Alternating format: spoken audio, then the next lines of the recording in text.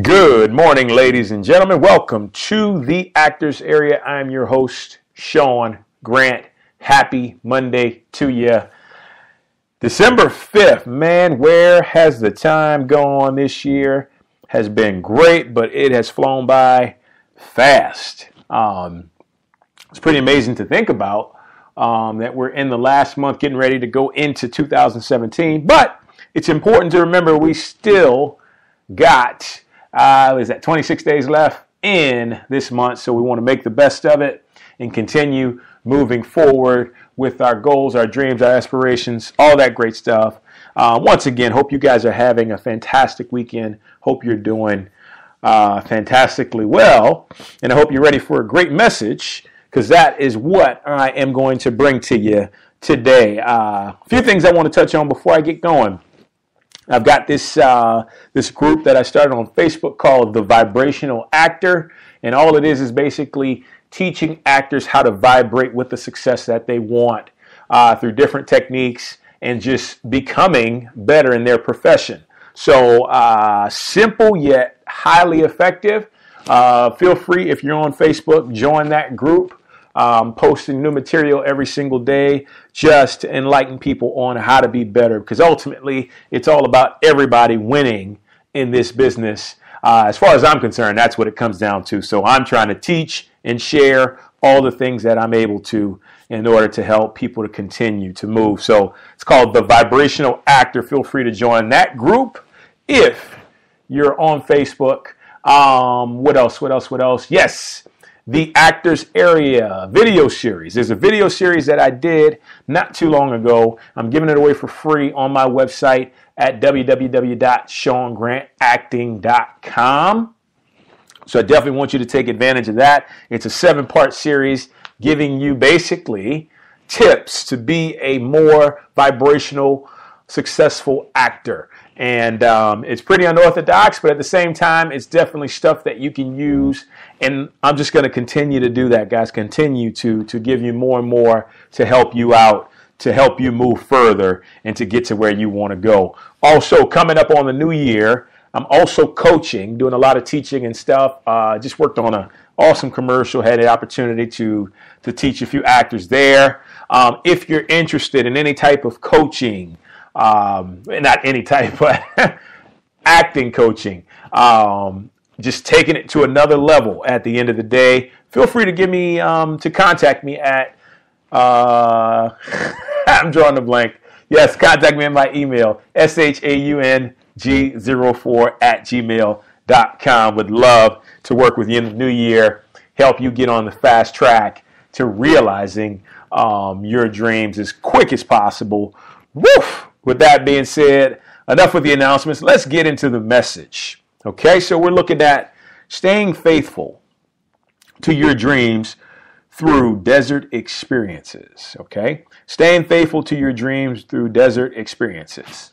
So if you're understanding how the universe works, you know that the universe works in patterns and in cycles. And sometimes, growing up in church, they used to always tell us, there's a cycle for increase or prosperity. There's a cycle for growth. There's a cycle for standing still. There's a cycle for learning. So all of these cycles run at different points within our lives. And it's important for us to realize intuitively what cycle that we're in. Now, this can make the difference between success and hardship, because ultimately, and one of the biggest things that come to mind is financially. You may reach a point where you are experiencing increase in financial. You're booking jobs, you're getting money coming from different ways, and you're loving it. But at the same time, you've got to be on point to know that things won't always flow this good. It's just certain points. You'll always have money flowing to you, definitely, if you're in the right vibration, but it won't completely unload like it will at some points in your life. So you've got to be sure about that, because you want to prepare in advance that you're taking care of what you need to take care of in order to stay on top of when the money's not coming in as prosperous as it was beforehand. So not to be confusing, but what I'm trying to get at is understanding the patterns of the universe, okay? And so how does this relate to your career?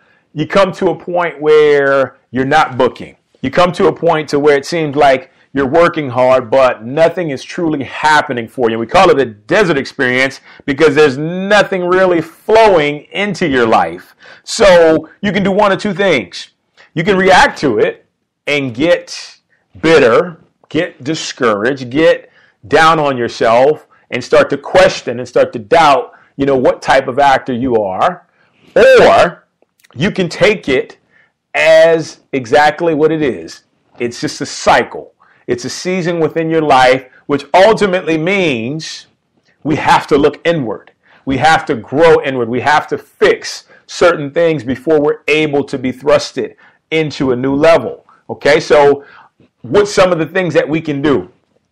Well, whenever I'm in down cycles, I like to read as many books as possible. And what's awesome is I feel like the self-help, the self-transformation type genre ties so much in to the whole part of the entertainment career, because as you're booking more jobs and you're working with more and more people, you're evolving, right? You're evolving into the person you want to be ultimately. And you're using these interpersonal skills to be able to take yourself up to a new level of performance, to a new level of dealing with different people. And you always want to make sure that you're making the best impression. So you want to be on top of your skills personally, no matter what it is. So that's one thing, reading. Another thing is podcasting. Another thing is if you feel like it's a good fit. Here's my stance on acting classes.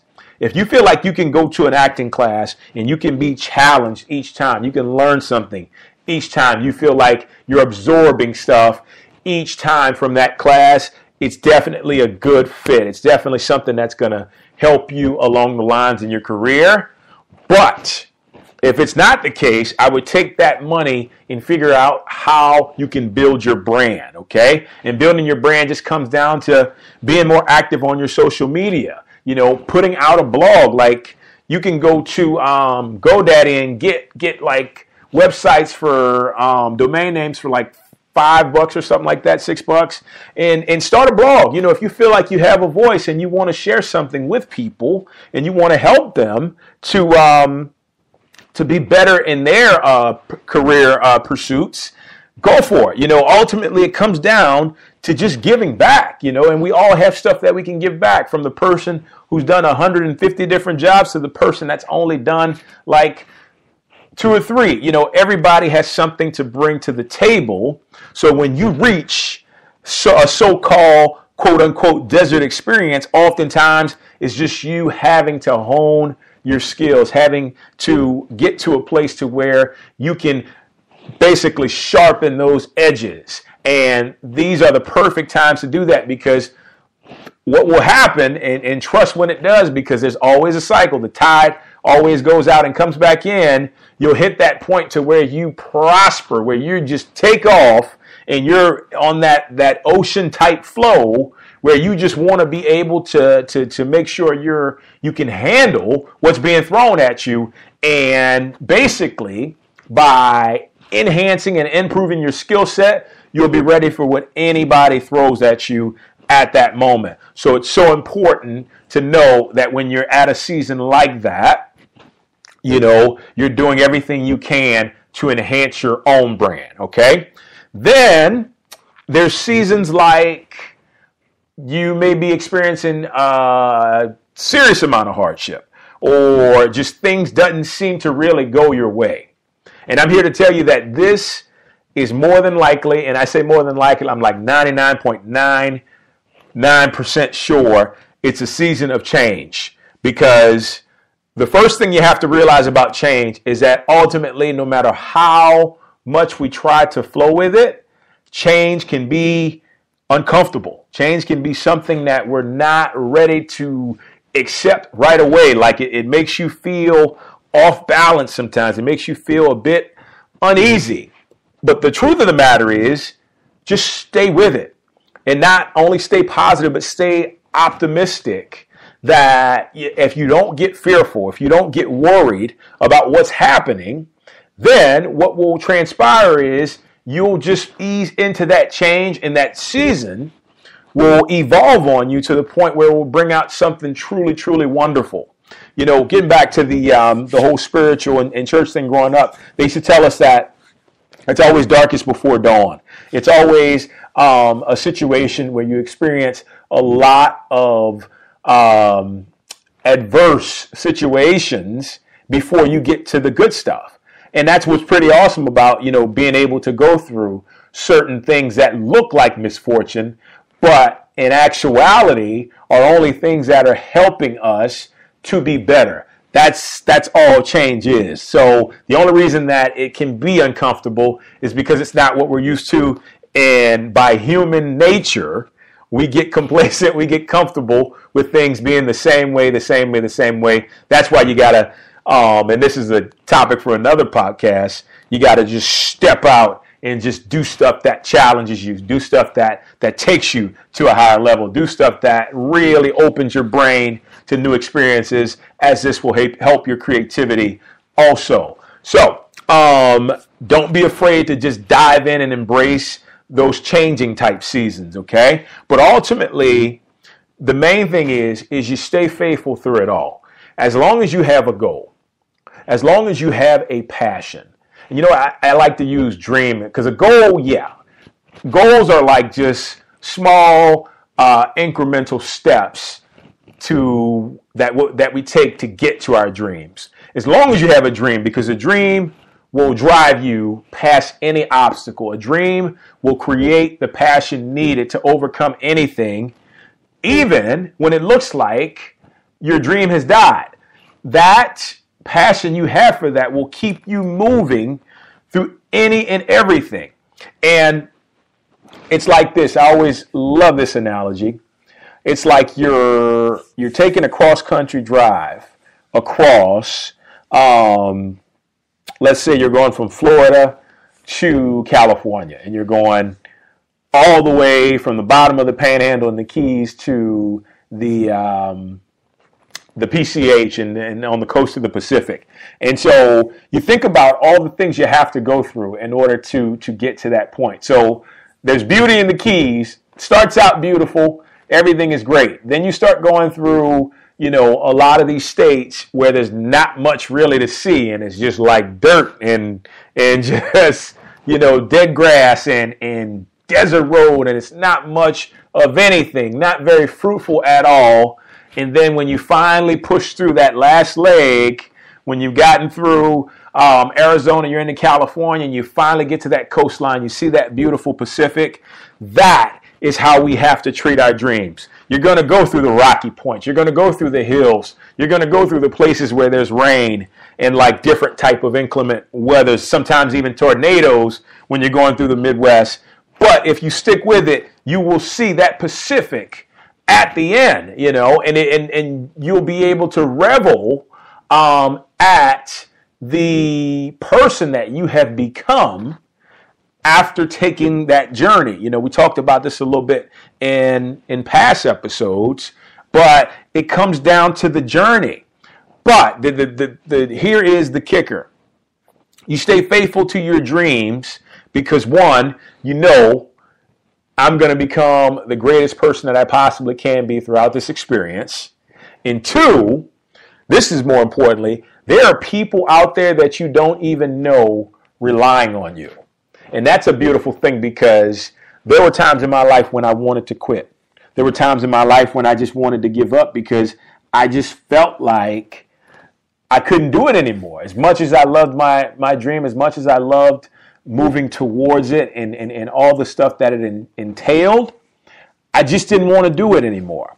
And then I thought to myself, and this was what I call a divine download, a pure revelation.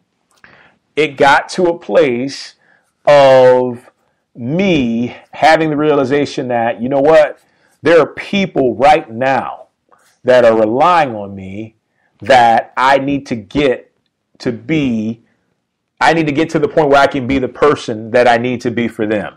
And those people are in my life today. Those people have been in my life like the last year or whatever. And these are things that have happened like 10 years ago. Like you just feel like giving up. You feel like quitting. You get to that point because it feels like nothing is ever going to happen. There's no sign of water. It's just straight desert, just dry. Nothing is flowing. Nothing is fruitful whatsoever.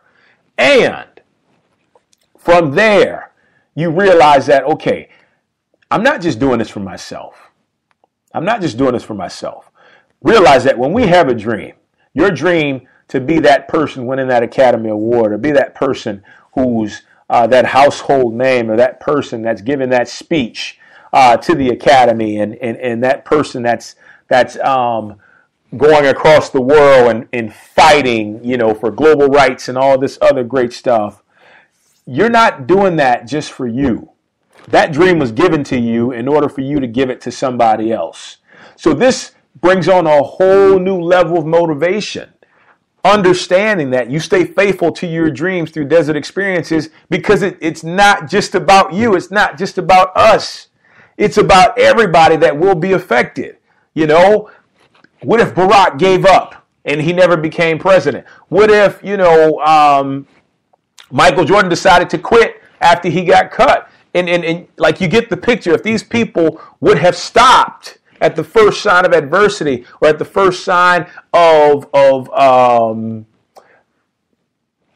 basically the place being dry and not fruitful, it would have changed the face of how everything is done today. So you have to rely on yourself in that same regard. You could be listening to this podcast right now, and you could be the individual who is set to win like 4 or 5 awards next year. You could be the individual who is set to star in one of the biggest, most successful films of the decade. You just don't know. But you see that end result, and you know that not only are you counting on yourself, but there are other people that are counting on you to be that individual who can bring it to the table and make that thing come to life, that changes, that transforms the face of the industry, if you're in regards to acting, or of the face of any industry for that matter, but keep that in mind, especially when it gets hard, and that will keep you chugging through, guys. Okay? So, woof! I'm a bit out of time. Thank you for joining me. Thank you for tuning in. Like I said, I hope you got something out of it today, which I'm sure you did. Ultimately, your goal is just to stick with it, guys.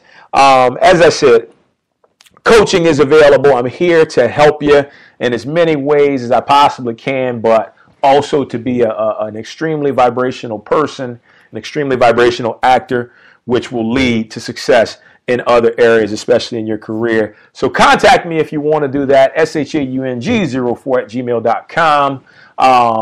Also, make sure you're checking out the websites and the Facebook group, The Vibrational Actor, as well. Like I said, there's so many resources there for you to learn more and more about how to be greater. But all in all, thank you for listening in. Thank you for being with me today.